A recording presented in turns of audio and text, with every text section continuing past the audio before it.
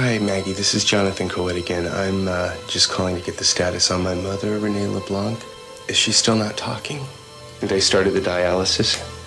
And do you know, like, what the repercussions are of this? Because I went on the internet earlier, and it doesn't look too hot. Yeah.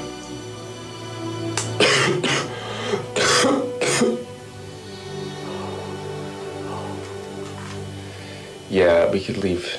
I could run a key over to you before I have to go to the train station. I feel like I'm gonna have an anxiety attack.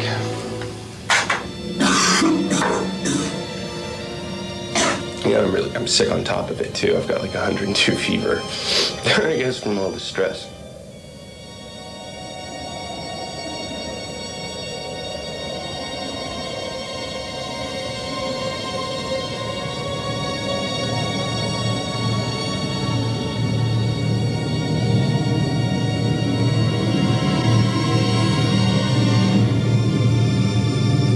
Go placidly, amidst the noise and hate, and remember what peace there may be in silence. As far as possible, without surrender, be on good terms with all persons. Speak your truth quietly and clearly. Listen to others, even the dull and ignorant, too, have their story to tell.